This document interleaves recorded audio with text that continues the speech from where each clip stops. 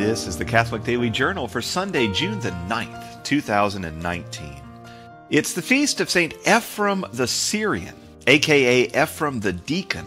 Now, Syria is a modern country which borders modern-day Israel and Lebanon, and whose capital is Damascus. Lots of stuff in the early church happened in that part of the world as the Persian Empire collapsed and Christianity spread around the Middle East. Ephrem isn't from Syria, though. The Syrian in his name implies the Syriac language, which is very closely related to Aramaic. Ephrem was a serious writer and a hymnographer, that is, someone who writes down hymns. He wrote at least 400 hymns himself, and he had to be inventive because neither the 4-bar Gregorian chant notation nor the 5-bar modern musical notation existed yet.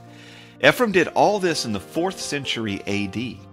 He was a serious theologian on top of his interest in music and is still one of the most important saints in the Syriac Orthodox Church. In 1920, he was named a doctor of the Church in the Roman Catholic Church.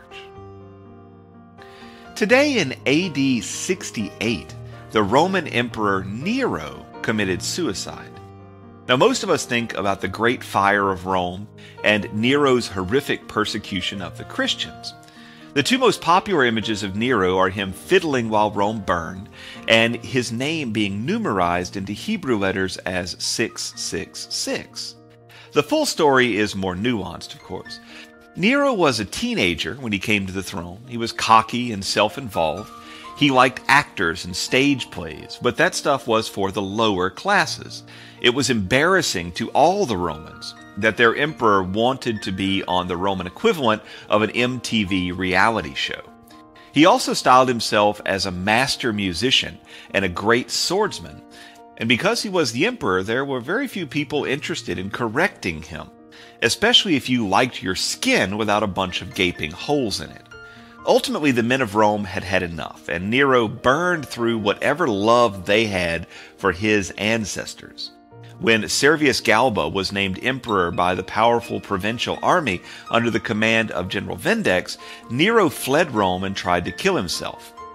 When he chickened out, his private secretary Epaphroditus ran him through with a longsword, and thus ended the Julio-Claudian dynasty of Rome. Nero was born on December 15, 37 AD, and died today at the age of 30. Today in 1873, a 16-hand thoroughbred from Virginia lined up at Belmont Park in Elmont, New York, alongside 4 other horses. But no one thought they had a chance. This horse had set track records in Kentucky and at the Preakness, and 2 minutes and 24 seconds later, the fastest 1.5 miles on dirt in history at the time, Secretariat became the 9th Triple Crown winner in history, and the first since Citation had gone 3 for 3 25 years earlier. Secretariat's 2 seasons of racing were like watching lightning, and his 3-year-old season remains one of the most record-setting thoroughbred seasons of all time. Christopher and Penny Chenery became superstars, and their meadow stable turned out 663 named foals once Secretariat went off to stud. The horse died in 1989 at the age of 19. Since Secretariat, 4 horses have won the Kentucky Derby, the Preakness, and the Belmont Stakes in the same year. Seattle Slew in 1977, Affirmed in 1978, American Pharoah in 2015, and Justify, who is Secretariat's foal, in 2018. And finally, today is the birthday in 1875 of Henry Dale, an English pharmacologist and physiologist who took home the Nobel in 1936 for his work in acetylcholine and nerve conductivity. His work set the stage for all sorts of modern improvements in pain medication, anesthesiology, nerve repair, and even advanced prosthetics. Dale won a chestful of medals for his work and died at the ripe old age of 93 in Cambridge in 1968. The Catholic Daily Journal is supported by listeners like you.